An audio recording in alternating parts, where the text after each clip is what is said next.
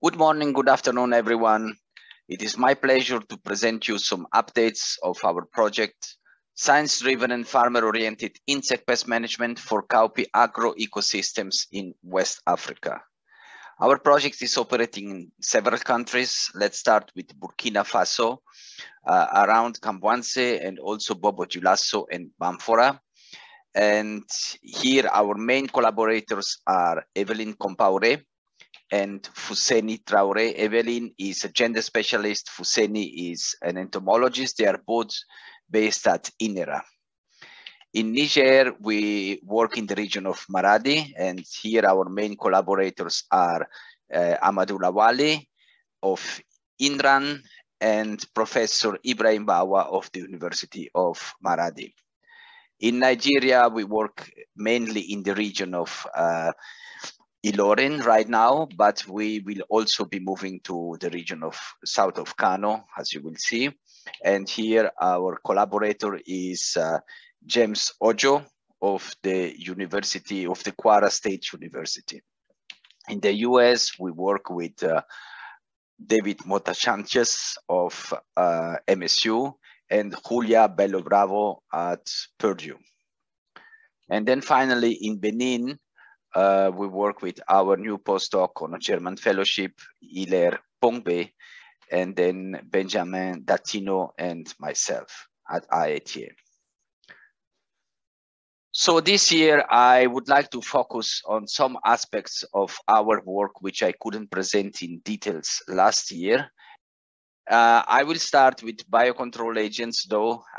Just a quick update from Nigeria, for instance, where we had successful releases of parasitoids, both the Liragatis javanus and Phanerotomus lepte. In Kwara State, you can see the details from the table. What is important to note here is this plant. So these are the flowers of Phaneroptera cyanescens. It's a widespread shrub in these latitudes. It's called the Yoruba indigo and is a host plant for both Maruca vitrata and the parasitoids. So it is important that we focus on these plants during the dry season as well. Then we also have carried out biocontrol sensitization campaigns in all three countries, but it is quite challenging actually to capture the exact number of participants. Sometimes we invite authorities, farmers, and so on. So people come and go, so it's difficult really to take statistics of those people participating. Now let's move to chemical ecology. This I couldn't present last year. In fact, we just installed now our new equipment at IATA. So this is Hilaire proudly showing his new toys. So state-of-the-art GCMS. But the real chemical ecology work is in the field. It's the dirt work in the field.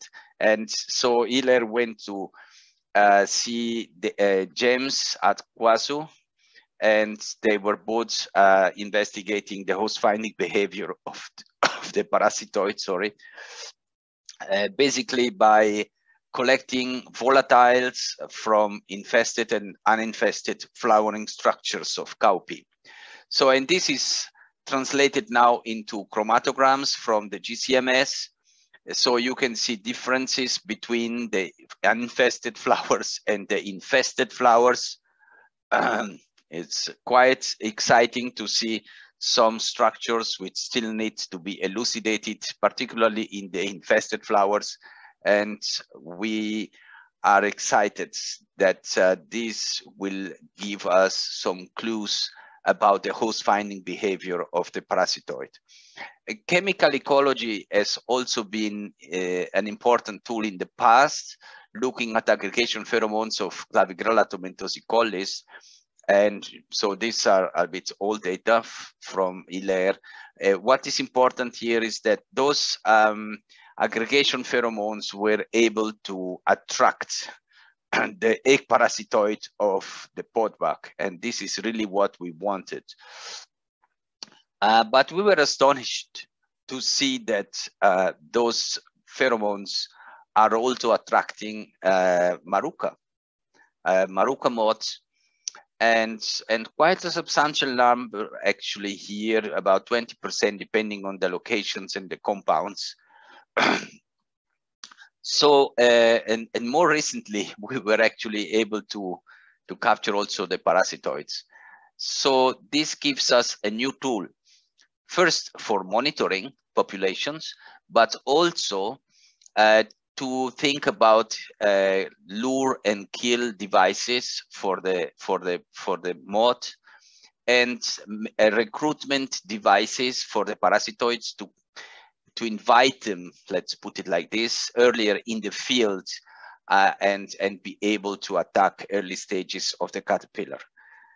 So let's switch gear now and move to Niger, where we finally started our socioeconomic study on characterizing farm households and also assessing the adoption of agroecological practices. So this socioeconomic survey was carried out by our PhD student, a lady, and she looked at close to 700 farm households.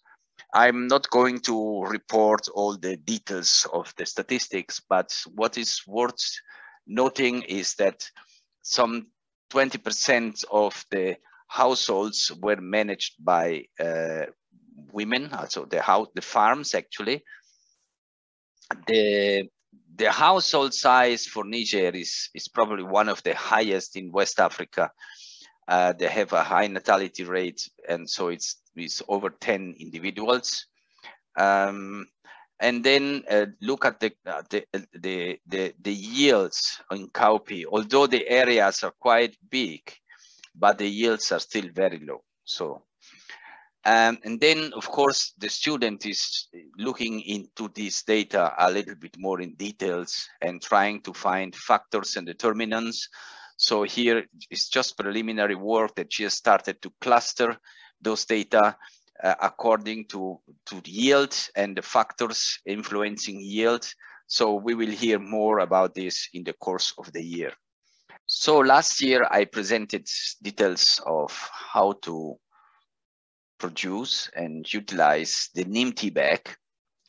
And this year I want to focus a little bit more on ways of scaling this information to a large number of users. So this will be done using animation video provided by Scientific Animations Without Borders, SABO, and collaborators. So we really want to use this technology, which has proven to be very, very efficient. I'm not going to present you the video because it's not ready yet, but just to show you some of the stunning pictures that are snapshots actually of the video. So these are the neem seeds, then they are collected and pounded, ground. They are winnowed, and then we produce the neem seed powder, if possible using the game changers that I presented last year. So these small motorized mills.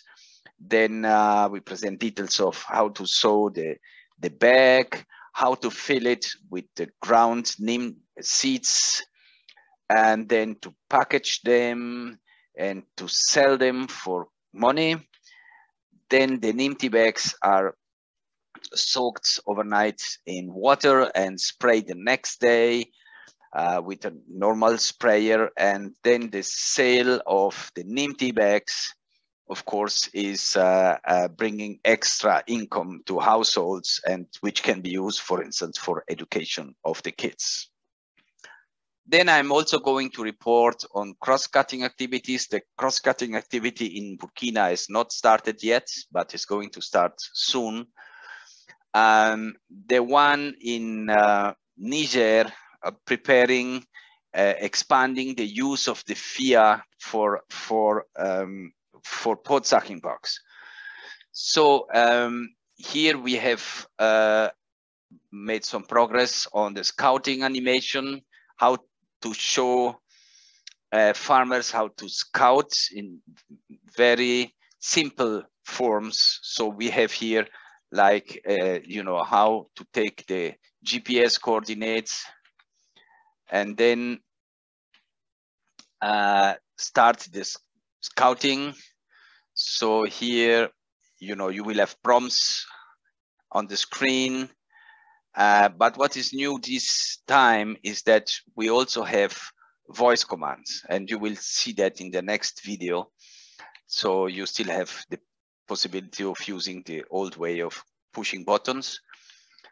So what is important, that when the scouting starts, you will be asked to choose plants, and then you will be asked to look at the pots of the plants. If the pots are healthy, they will be reported as healthy, and you have a button to click on that.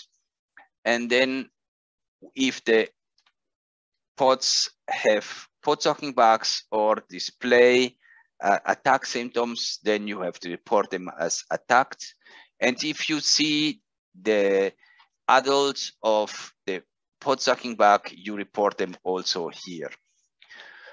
So then you repeat this scouting basically for 10 stations. That's a total of 60 plants. And when you finish the scouting, then the app calculates the infestation threshold. If the infestation threshold is attained, then it will ask you to treat. So like in this case, you will have an alert, and then it will ask you to, for instance, spray with an empty bag or with another biopesticide or with a chemical pesticide, depending what is available in the region. So the next video is about the voice commands, and I hope it will show it. You can listen to those voice commands. It's of course in French for the moment. It's meant to be used in Niger. For ground truthing next, I mean this coming here, yes. So bonjour, nous allons démarrer le dépistage. Tu dois d'abord so this is the start of the scouting. Ensuite déplace-toi vers le premier piquet. Une fois sur place, il faut dire OK. OK.